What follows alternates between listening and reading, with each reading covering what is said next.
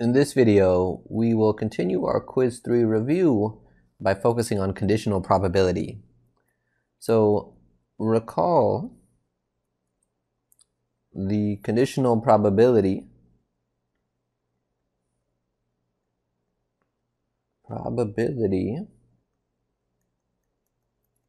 that event A occurs given that event B occurs. Now let me write that better. Occurs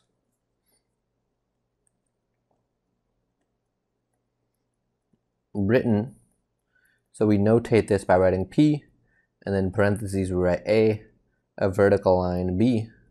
So that's the probability that A occurs given that B occurs. So let's remind ourselves what the formula for this conditional probability is. So the formula in general is we have a fraction, and on the numerator we have the probability of the intersection of A and B. On the bottom is the probability that B occurs. So that is the formula in general. But in the special case where we have equally likely outcomes, so with equally likely outcomes, then on the top and on the bottom of our fraction, we can instead just write the number of elements in each set. So the number of elements in the intersection of A and B on the top, and the number of elements in the set B on the bottom. Alrighty, so let's look at an example next. Alright, so the example says that a veterinarian has 4 dogs, 3 cats, and 2 gerbils. 2 animals are selected at random. What is the probability that both are dogs, given that both are the same type of animal? So I want to begin by giving you the opportunity to try this. So pause the video for 4 minutes to try this question on your own first. 4, 3, 2, 1. Pause the video and try this one for 4 minutes. Alrighty, so hopefully you've done that. Hopefully you've paused it and tried this one for about 4 minutes. Let's talk about it together. So we want to find a certain probability. And it's a conditional probability because it tells me, it specifically says the words given that, and that's a big indicator that's a conditional probability. So it wants us to find the probability that both are dogs given that something happens. So let me write probability that both are dogs, and then I'll write a vertical line for given that, and after that what I'm given is both are the same type. So both are the same type of animal. So if we use our formula for conditional probability, here, because we're selecting these animals at random, we have equally likely outcomes. So I'm going to use the bottom formula for conditional probability. I'm going to count the number of elements in each set. So on the top, it's the number of elements in the intersection of the event both are dogs, and both animals have the same type. So both are the same type.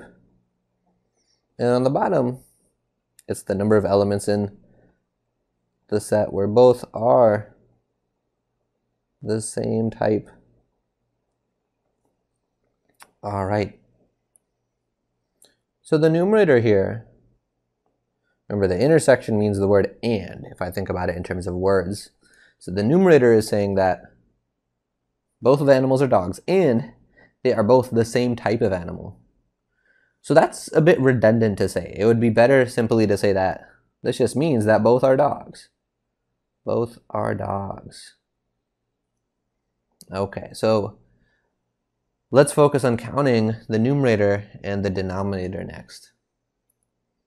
Alright, so I'm going to highlight the numerator in blue, and let's highlight the denominator in green. So first let's count the numerator here. So the number of ways that both are dogs.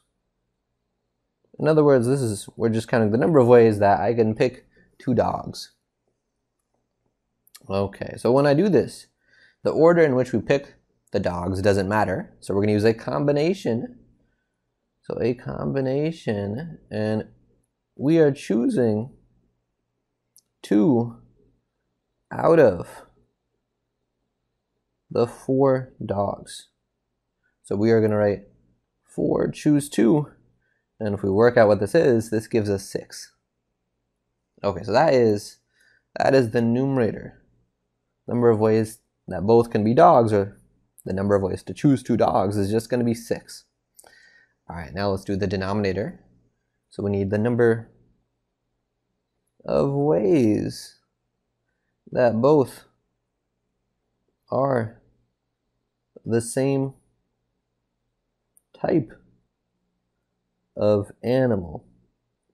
Or in other words, it's the number of ways we can pick 2 animals and they happen to be the same type. So there's a few ways that this can happen, either if they're both dogs, or if they're both cats, or if they're both gerbils. And those are all sort of disjoint cases from one another. So I can split this up and count the number of ways that both can be dogs, and add that to the number of ways that both can be cats, and add that to the number of ways that both can be gerbils. Alrighty, now let's do each of these. Okay, sorry about that. I got shifted for a split second there. So for the number of ways that both can be dogs, well, we already did that up above. That was 4, choose 2. For the number of ways that both can be cats, well, we are choosing 2 out of the 3 cats. There were 3 total cats. We need to choose 2 of them if they're both going to be cats. And again, order doesn't matter here, so this is going to be a combination. 3, choose 2. And for both being gerbils, we would now be choosing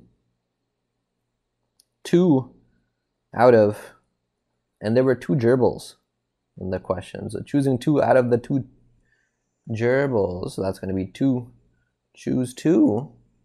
And if we work out what this is and add these 3 values together, we get 10. So our denominator is simply 10 here. Alrighty, so we are ready to put this all together. Okay, so thus we get our answer at the end is, our numerator was 6 and our denominator is 10. So I can simplify this. If we divide the top and the bottom by 2, let's write that 2 on the bottom better. In dividing, we get 3/5. And that is our answer.